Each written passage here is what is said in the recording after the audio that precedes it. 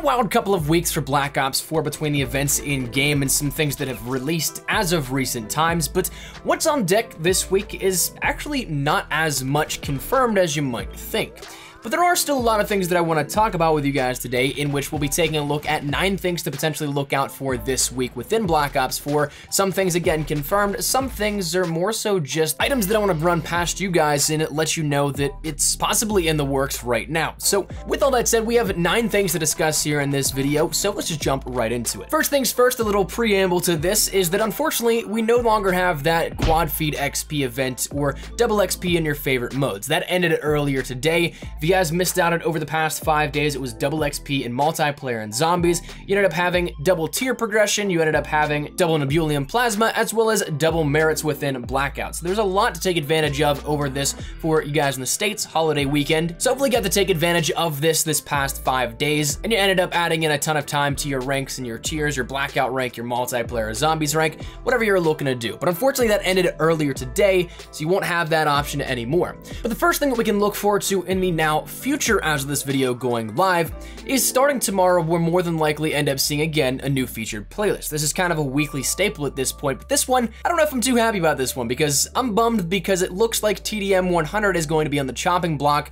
That's what I think TDM should actually be, a score limit of 100, not 75, adds a little more longevity to the game and makes it a lot more enjoyable and makes some kill challenges even more interesting if you're going for, say, the 70 kill TDM challenge or any classic like that. I'm all for this being implemented on a regular basis, and you might not agree, that's totally cool, but I think TDM 100 is solid.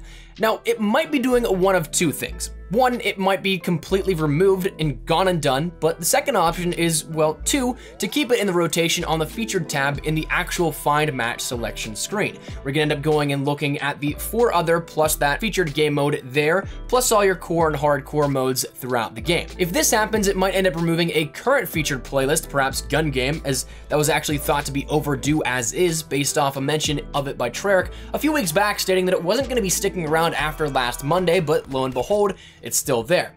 So it might remove a game mode like Gun Game and take it out of its rotation spot in the featured tab. And additionally, I'm not entirely sure if we're going to be ending up seeing the Endurance Mosh Pit stick around. I like this especially for tier progression, but there's been literally 0 mention of it staying or going. It hasn't really been mentioned in any official capacity at all though. So I guess no news is good news, right? Additionally, I can't help but mention that we are still long overdue for a limited time mode within Blackout, so maybe that ends up coming as well.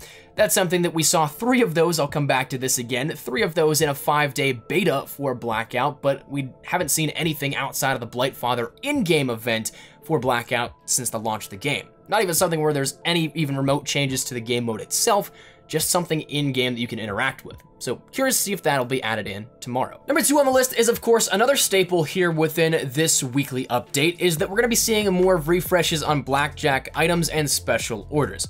So right now in Blackjack Shop on PlayStation 4, you end up having a legendary Prophet and Torque theme from the Muertos collection, that being some of the pre-order bonuses that you had available, and you only got to select one, unfortunately. Those are available for purchase and will be available until tomorrow at 10 AM Pacific Standard Time, when they'll refresh out and be replaced with something for another 3 to 4 days at that. The daily items, of course, always will end up refreshing. On Xbox One and PC, if I'm not mistaken, it also is the Recon as well as Battery Muertos themed items in the featured section of Blackjack Shop, and that will once again refresh out as well. And when you take a look at the special orders on PlayStation 4, the future is actually kind of unknown. We might end up going back to just uniforms and themes for each specialist, again, both of those being available for purchase so you can activate those quest lines. But for Xbox One and PC, this leads us now into the 3rd thing on the list here out of this, but we're going to end up seeing the Fall Firearms added in for those 2 platforms. Due to the 7-day exclusivity window with PlayStation 4 and content coming a little early on that front, the Fall Firearms was actually not added into the special orders as of this past update last Tuesday.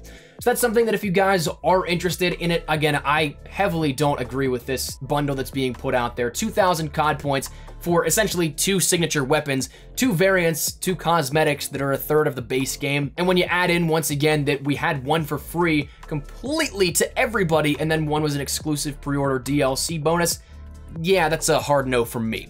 So if you guys are interested in that, it is going to be added in as of tomorrow for you guys. But again, I'm not advocating that one at all, just giving you the cold hard facts. Moving along to a different topic before I end up going off in frustration. Now's when we start to move over into, again, the things that are more so possible, but not necessarily guaranteed. So the first thing we'll talk about here of this, number 4 on the list, is a potential title update. We haven't seen anything just yet that confirms this, no official mention or any tease from this from Treyarch saying that, hey, look, our next update is coming as of next week sometime. That usually means right around Tuesday. That's usually when all title updates drop. Tuesdays, sometimes Thursdays, but we haven't seen anything like that talking about a title update or the next weapon pass or anything like that. And while Treyarch has been a bit hush-hush on what they're talking about with updates since the last one they posted over on Reddit on the 21st, we have seen an update each Tuesday for the last 4 weeks now. So who's to say that that does not continue as of tomorrow? So that's something to keep your eye out for. Again, not necessarily guaranteed, but is it likely? Maybe 50-50. Following that though, if we don't get an actual title update, I would expect some sort of playlist update. Again, not necessarily just only changing out the featured playlists and what's on offer there for players alike, but I'd also end up looking for this to potentially fix a various number of bugs that still persist. One big one that I had a lot of people tweeting me about was that attachments now disappear on your weapons. That's something that obviously is a pretty big thing. You go in, you want to play with your attachments and make your weapon better, but they don't necessarily actually showcase, and even some, like the reticles, actually straight up disappear. So that's something that, of course, is a big issue right now. Other things like customization, renewing every prestige in multiplayer and Blackout, that's something that is not necessarily a big thing, but it's super annoying to end up having to go and clear every single new icon in multiplayer and Blackout each time you prestige. Again, not a huge deal, but certainly annoying if you're a bit OCD about it like me. Then things like characters I've noticed have been refreshing as well. I ended up using one character and then refreshing back to a default skin whenever I jumped into a match after winning. So that's something that might be an issue that is out there as a slight bug, and other things considered. So whether or not we get an actual title update, I'd love to see if we get some fixes in terms of just some of these bugs ironed out. Another thing that I'm really hoping for is the addition of Nuketown in custom matches. If you guys don't know, Nuketown now, of course, is available for Xbox One, PC, and PlayStation 4, but it's nowhere to be found in custom matches. You can't go in and play with your friends. You have to actually jump into a match online as the only way to end up playing this. Of course, you have it in various number of playlists. It's in the regular rotation now, but you still don't have that access to do anything that you'd like.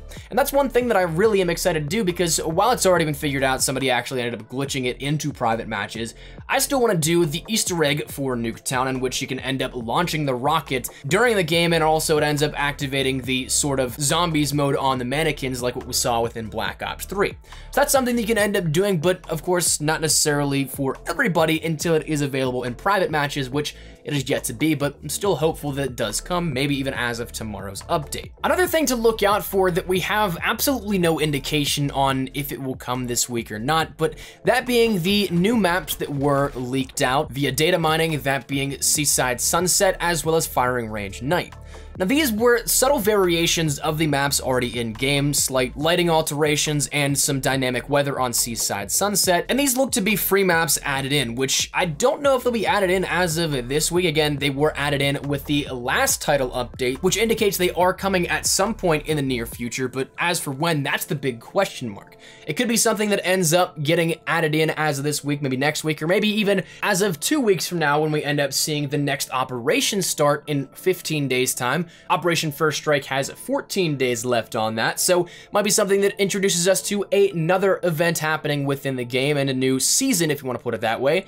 But that's something that it was added in, very interestingly, unbeknownst to many people, as of this last title update. So it's just sitting there waiting for that proverbial flick of the switch to turn on and go public. Now, in relation to the idea of new things coming potentially with next operation, now might be when we start to see leaks regarding the content for next operation come out. We might end up seeing this if there's a title update tomorrow. We might see some more things squeak into the code in the underlying factors that may not be necessarily public to everybody, but if data miners are out there looking through the code, sifting through all of it and finding the assets, you might see some things we don't know of just yet, or that we aren't necessarily supposed to see until as of next operation. So as of today, we are 2 weeks out from when Operation First Strike is on its last day. So as of tomorrow, 2 weeks out from when a new one will start. So we're gonna start to see things more added in on the down low. So whether it be a title update that may or may not come tomorrow, or a title update that may come as of next week, we're gonna start to see some things slowly being added in, and therefore it's up for grabs if somebody wants to data mine it. This week might be a little bit too early, so it's not something that I necessarily anticipate a ton of things happening, but just as a sort of prepper here, keep your eyes open for some solid leaks potentially coming in the next week to 2 weeks time. Additionally, if we end up seeing some things happen in terms of ideas for next operation, I would more so anticipate tier challenges coming as of next operation at this point, kind of adding them in as of tomorrow or maybe next Tuesday. Might be a little too late here, but now that I think about it, it might actually be perfect because people are going to be wanting to try and finish up that last second rush to get to tier 200 and get that final overall ICR Blinding Glory. But regardless, the final thing that we'll talk about here today is, again, very unlikely that we actually see something of a massive reveal, but maybe some inklings once again, either in leaks regarding the data mined assets, or maybe even a slight tease of some sorts from Treyarch themselves, but maybe a new specialist tease. We're promised one sometime in December that we're getting a new specialist, but it's not specified as of when. And truthfully, I think it'd be a great time for this to happen in conjunction with the launch of the next operation. So while it again might be a bit off compared to this week or next week, we might end up seeing some sort of teaser leak of something in relation to a new specialist at some point during this week. So keep your eyes peeled for that as well. But all in all, that's where we're gonna wrap it up here at this one. Again, not necessarily as much confirmed this week to look out for, but there's still a lot of things that we're steadily approaching that I definitely say to keep your eyes and ears open for, so that you can end up getting as much information here as possible about all of it. Now, of course, if any of these things happen, we'll keep you up to date here on the channel, so you won't have to worry too much. But that said, let me know your thoughts in the comments down below. What do you guys want to see the most here out of this? Any that I mentioned or anything you want to throw into this list?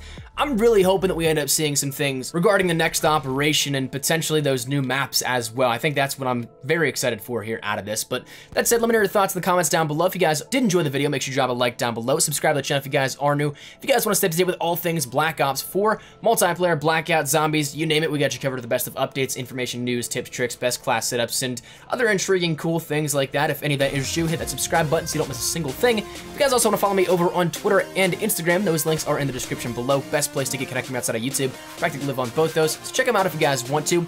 And that's about it. So thank you guys so much for watching. Mine is an Espresso. I'll see you guys later. Take care and peace.